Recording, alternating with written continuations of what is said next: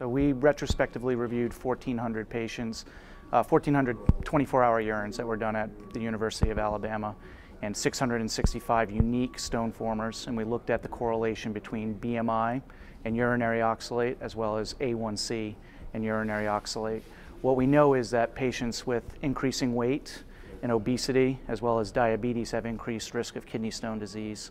And with the rising epidemic of obesity and diabetes, we wanted to see if we could figure out some of the factors that are resulting in their increased stone risk. So we looked at the 24-hour urines, and we noticed that A1c, as A1c goes up, it positively correlates with urinary oxalate excretion, and as BMI goes up, it positively correlates with urinary oxalate excretion. The interesting thing is it holds true for men and women, as well as Caucasians and African Americans. And I think what it's telling us is that we need to look further into this to understand why these patient populations have increased urinary oxalate excretion.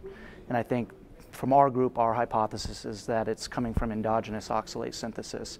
And in understanding the pathways that are affected, it can lead to better treatment options.